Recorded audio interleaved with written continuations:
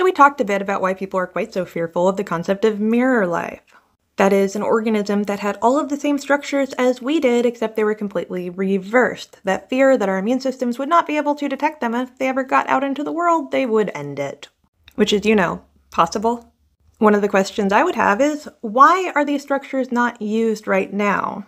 I mean, we have our standard A, T, C, and G, and it's pretty consistent across all organisms, isn't it?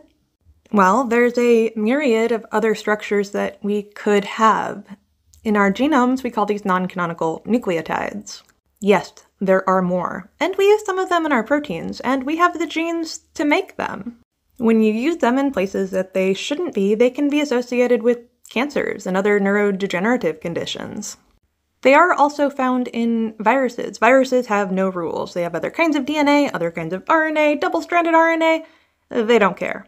So some researchers decided to put them in bacteria and see what would happen. As it would turn out, non-canonical nucleotides can code for amino acids, even non-canonical amino acids. There's a whole lot more than the 20 we use. Yeah, it gets real weird. Bacteria lack the repair system in order to actually maintain those nucleotides. They end up with damage to their genome.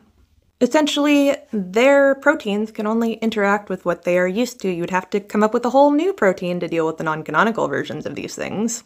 Viruses don't really care. They don't really have to maintain their genomes, and if they do, they just use the endogenous systems in the organisms they infect.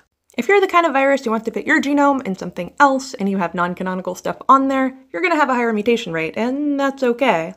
Viruses can make a near infinite number of themselves, and if something doesn't work out, they didn't really invest that much energy into it, or any energy at all, because they rely on their host to do so. So back to the origins of life on an early Earth. Researchers who have synthesized the biological molecules of early Earth have found that they don't just turn out to be the standard ones. They get non-canonical nucleotides, non-canonical amino acids, and a bunch of other organic structures that, well, we're not entirely sure how they were used. There's a bunch of junk in there. But we only use some of it. The likely answer is that this just became the dominant structures. Over millions of years of evolution, billions of years of evolution, in fact. These just worked better with the environment that we have. Viruses are constantly putting their genomes inside of bacteria. If they were beneficial, the bacteria would have kept them. We kept many viral components. There's over 200 in our genomes that we share with chimpanzees. One of which is a gene that we got from an endogenous retrovirus that gave us efficient myelination. This separates mammals from other organisms and allows us to move as well as we move. Think a virus. At the end of the day, we don't know exactly why these things came to pass, but scientists are working on finding plausible answers. As much as we hate them, they are little friends, and they helped us become what we are. Also, I would not be that concerned about mirror life.